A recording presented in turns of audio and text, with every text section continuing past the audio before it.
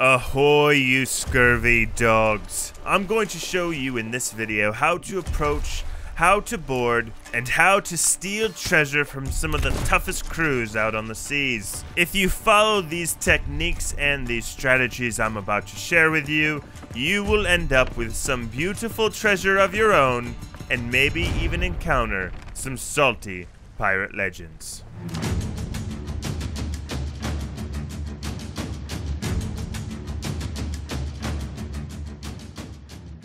The most important thing in any good heist is your approach, and you want to hide your approach by using rocks or islands so that the crew that you're trying to steal from has no idea what's coming for them.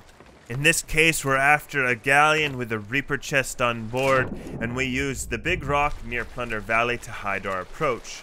Once we parked our ship, we jumped off and we were in for a long swim. As we started to approach, we noticed that the galleon had finished up with whatever they were doing here on the island, and they started to sail away, which brings me to my next point. Sometimes you have to adjust your strategy.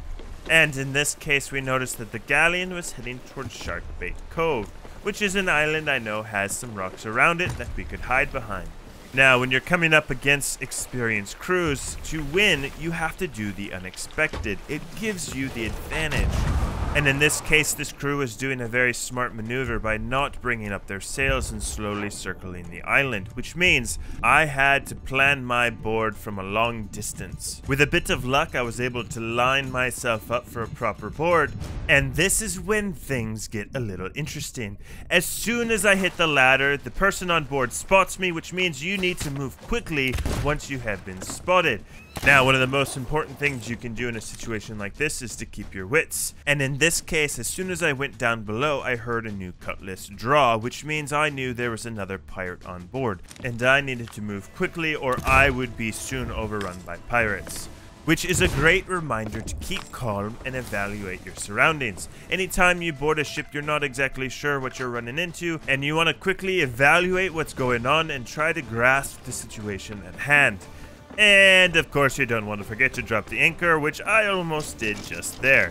With the pirates sent to the ferryman, I'm now on the hunt for the Reaper chest. Once I find it, I tell my mate to bring the sloop around from behind the rock, and I'm going to jump off the ship here on the front and board it.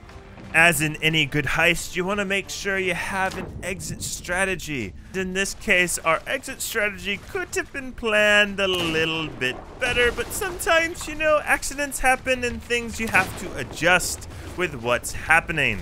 In a situation like this, you want to prioritize defending your ship. Now, their first priority will be to drop your anchor, so you are going to want to defend that anchor at all costs. In this case, my mate jumped onto the anchor, so my job was to protect him while he picked it back up. As soon as we got the anchor back up, we turned the ship around and started to head towards the Reaper hideout. The galleon crew quickly caught up, especially since the wind was to their advantage, so we tried to slow them down with cannonballs. In this case, we had some cursed cannonballs, specifically a rigging ball, which reminds me always you want to be stocked up and have supplies. Now, I have no idea how I nailed that rigging ball. Maybe it was a bit of luck, maybe it was the Whale Lord, I have no clue. But once I hit them with the rigging ball, I tried to shoot over and board their ship, but they were able to quickly adjust, showing how good this crew is. And I was not able to get aboard, but I almost did. As we got closer to the Reaper hideout, the galleon was able to close the gap and eventually hit us with a rigging ball, which means we had to adjust quickly as a sloop crew. They now had a significant advantage, so with the sloop being the most maneuverable ship in the seas, we used that to our advantage to try to get away between the rocks. Now, in a situation like this, the last thing you ever want to have happen is one of your crewmates get knocked off, especially when you need them to be repairing. So I told my mate to go down below and start working on repairs as I started to sail us between the rocks. Keeping situational awareness, I knew they'd be sending a boarder, so you want to watch for pirates and enemy boarders at any given chance. So I straighten out the wheel and back up to get a view of both ladders. And that is when I heard this pirate grab the ladder. Now watch what he does when I try to shoot him with the blunderbuss. He slides down the ladder and avoiding my shot, getting aboard the sloop. And like a good pirate, he goes right for the anchor and I try to catch it. Now right here, I know what's about to happen. This pirate is about to come hit me on the anchor, possibly taking me out of the fight. So I make a judgment call. I allow the anchor to drop, bring out my blunderbuss, and help my mate bring this pirate down. Alright, help me pick it up. With the pirate sent to the ferryman, we know we need to get on the move as quickly as possible, so we both bring up the anchor and set sail once again. With the galleon still on the chase and now heading towards us on the other side of the rocks, we decide to use the sloop to our advantage. Specifically, what I'm talking about here is the sloop is the most maneuverable ship on the seas. So we do a quick anchor drop, turning the ship around, hopefully keeping the rock between us and the galleon at all times so that they do not see what we're doing. My hope is that we stay hidden and the rocks keep us hidden, so that as we maneuver around back towards the Reaper hideout, the galleon has to go all the way around to try to catch us. With our quick thinking, we were able to head right back towards the Reaper hideout, leaving this crew in our dust and with their beautiful Reaper bounty chest on board.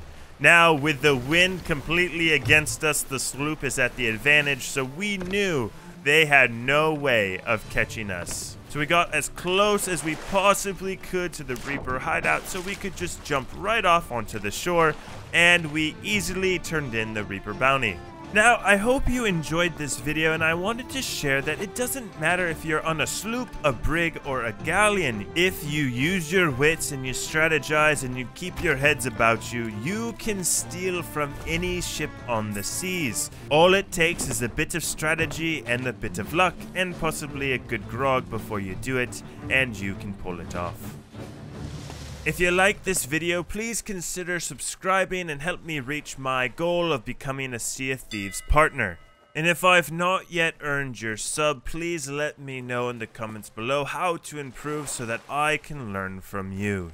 Thanks for watching, mates, and as always, remember, shoot first and ask questions later. Oh, they're still coming toward us. Oh, they want revenge. They want sweet revenge. Oh,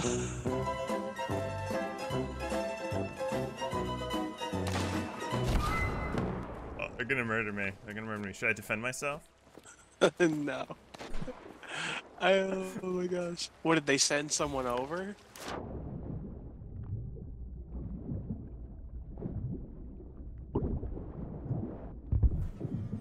Hitbot! Hey, what's up, matey? Alright, you know who I am. I'm not gonna fight. I'm not gonna shoot. I'm just gonna stand here. I'm gonna put my gun away. Blake, Zang. You're gonna blunder me? Is this how it's gonna— oh, you are!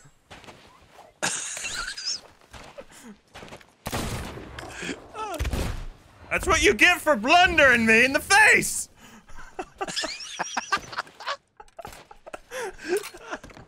I killed them both!